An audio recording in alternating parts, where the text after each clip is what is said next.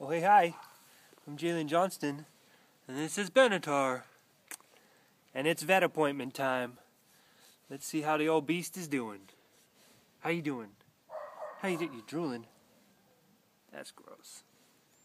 It's your favorite place, Benatar. It's your favorite place. Aren't you so glad you're here? Aren't you so happy? No? What are you doing? Doofus. Where are we at? Are we at the gates of heaven with all this pearly harp music playing? She's too busy sniffing to be conversational right now. Got the follow-up appointment to find out the new blood numbers, and hopefully this stuff's working.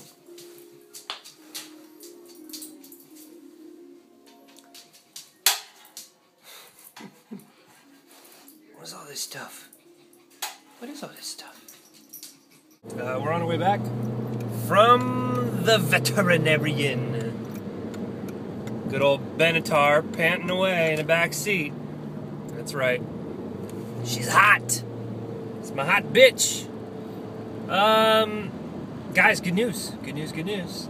They ran the blood numbers, and things are getting better with this prednisone prescription.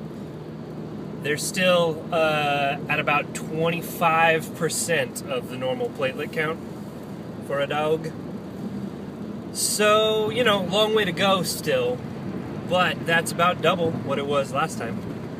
The vet did kind of caution that when you get down into this low of a region with the platelet count and all that stuff, the machine that they use to test it is a little less accurate. There's a bit more of a margin of error when you're dealing with that few.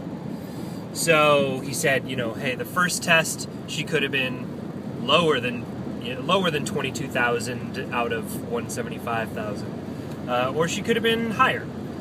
And now, you know, this one, same margin of error. So, worst case scenario, if she was actually higher the first time they tested, and then this time was lower, even with the margin of error, she's not getting worse. She's holding steady. That's awesome, because it shows that at the very least the prednisone is keeping her blood numbers stable. Yes. But honestly, what's more likely is that slowly but surely she's creeping her way back up to normal blood numbers. It's been almost a week of her on this prescription stuff, and of her, you know, pissing the floor and peeing her bed, and nobody sleeping because everyone's having to let her out all the time and all that kind of stuff. But, you know, it's easier to put up with all these side effects when you know that the medication's actually working for its intended purpose. So we stay the course. The doc was actually very encouraged. He said, you know, dog this old, this breed, with this disease, the fact that we're showing any improvement at all is awesome. So, we're probably looking at about another full month on this prednisone prescription at this level, which means this level of side effects and all that kind of stuff, to hopefully get her back up to normal numbers. And then if that works, we can start dropping the dosage of the prednisone down. All right, butthead. Congratulations. Oh, goodness. Congratulations. Benatar, come here.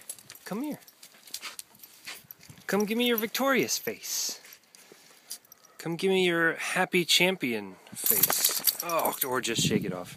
I'm guessing she has to pee pretty good, because it's been almost 2 hours. It's a long time. It's a long time for this girl. So anyway, yeah, we're back home. Happy. Good news is, oh look, deer prints. Deer prints. Hey, Benatar, are we back home? Are we back home? Let's go inside. Let's not stay in the yard. Let's go inside. Wanna go inside? Let's go inside. No. Wait, where are you? There you are. Now you're framed. She didn't want to go inside. Did ya? doofus. The real bummer about this immune-mediated thrombocytopenia is that there is actually no cure. So, the prescription that BENATAR'S on is something that she will be on forever now. Once her platelet count gets back up to normal, hopefully, just find the right level to maintain whatever needs to be maintained. So yeah, we're back. I'm actually feeling very encouraged. This prednisone thing is kind of the one shot that we had within reason to get BENATAR back to her normal spunky self. And by spunky self, I mean the laziest dog in the world that just sleeps all day in the sun, and then sleeps in the shade, and then when the sun goes down, sleeps by the fire, and then when I move into the bedroom, just sleeps at my feet. You know, it's normal life. It's a day in the life. It's a day in the life. What? What? Why are you moving away? Why are you...